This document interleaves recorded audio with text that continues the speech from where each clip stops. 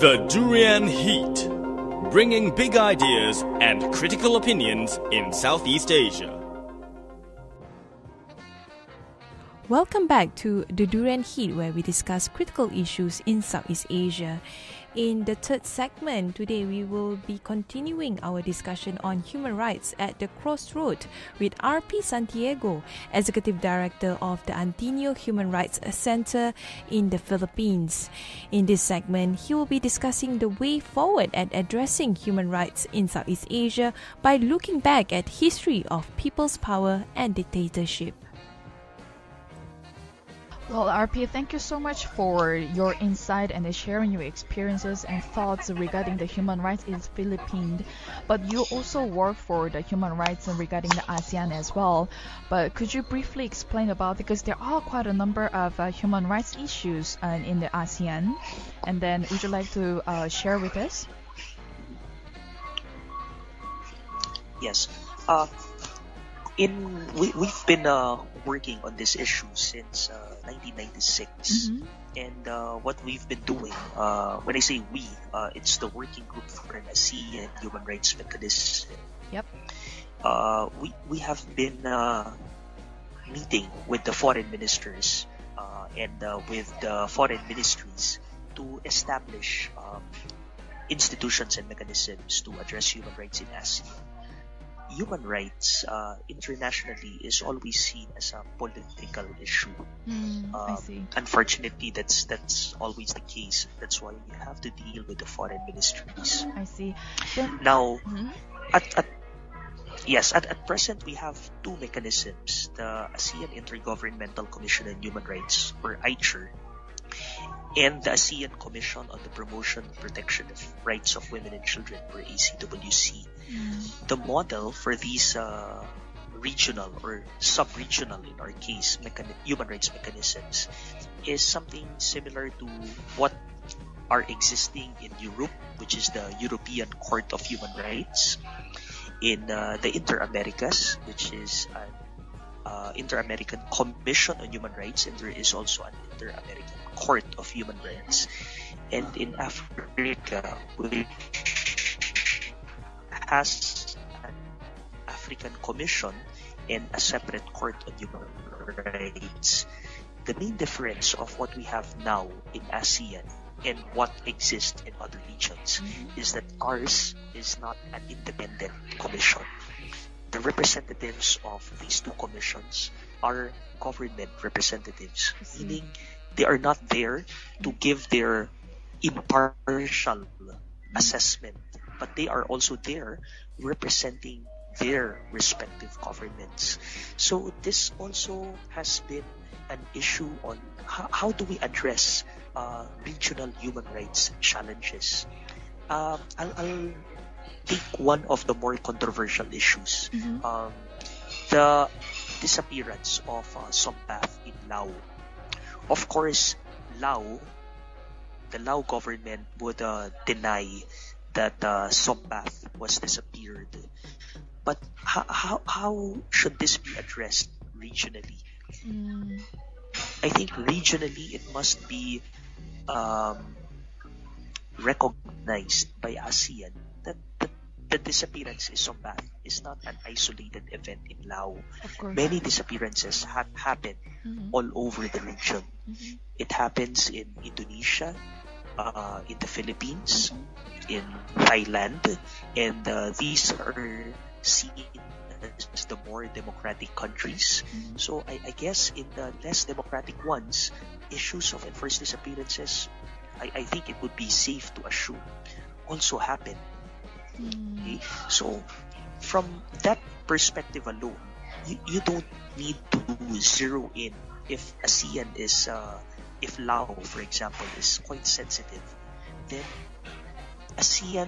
the ASEAN Commission on Human Rights need not zero in on one particular case, but could look for a regional strategy on how to address enforced disappearances within the region. So you don't look at a particular country, you don't condemn a particular country, but you look for solutions in order to help these countries in addressing these issues. And helping these countries mean that you are also helping the people to prevent the happening of enforced or involuntary disappearances, and you are also helping the victims to look for to help them in their pursuit of justice and accountability for these wrongdoings. So talking about the moving forward and the bring up the awareness, what's your view that how we as an ASEAN members, as well as perhaps the civils from Philippines, can create a greater awareness among regarding the human rights issues? Because of course there are institutions and there are the governments, they have actually took into the action regarding all these issues, especially natural disaster and so on. But then what are the other ways that we can actually create greater awareness among civil society? I think for civil society, there is a real need right now for more vigilance and for civil society to be more aggressive in empowering many sectors and vulnerable groups all over the region. Like for example, I'll take 3 countries just to highlight how in the Philippines, I talked about the People Power Revolution earlier, how civil society was able to help mass up this force in order to drive away the president. This has also led similarly to the Reformasi in Indonesia.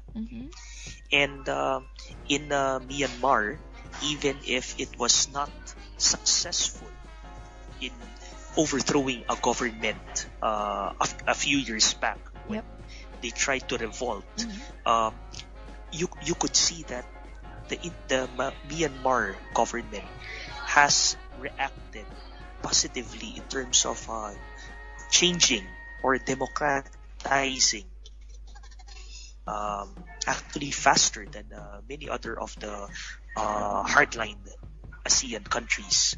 So it has a positive effect in terms of reforming the government.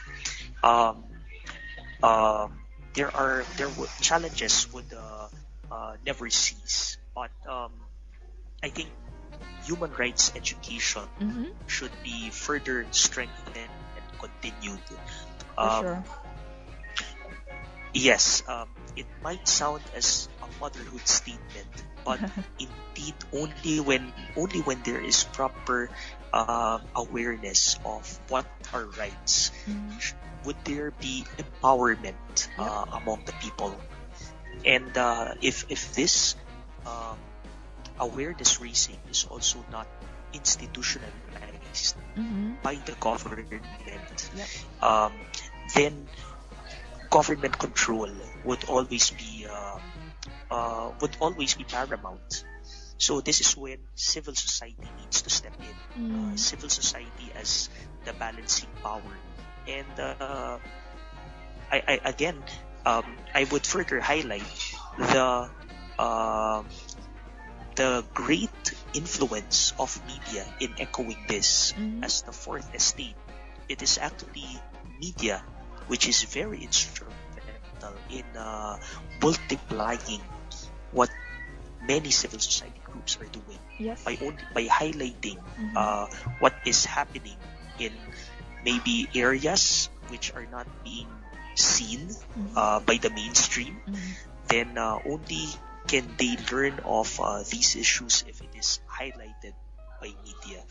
And right now, with the age of the internet, with the age of technology, it's much faster, it's much easier to bring this message. And the more people get access to those the internet access. That's correct. In fact, internationally, there has already been a debate whether internet is also a human right, if there is a right to the internet. I mean, that's how fast-paced issues are now going in other parts of the world.